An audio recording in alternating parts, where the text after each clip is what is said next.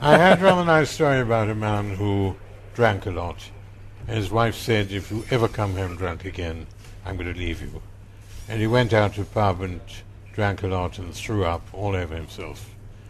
And said to his friend, if I come home, my wife will leave me. His friend said, I'll tell you what, go home and tell her somebody threw up over you and put a £20 note in your inside jacket pocket and show it and said, he gave me this for the dry cleaning bill. And he comes home and his wife, and she said, no.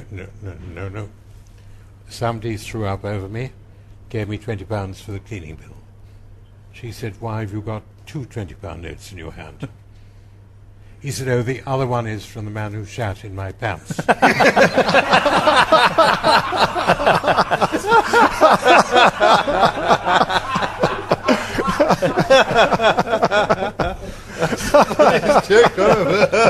Get a hold of my life.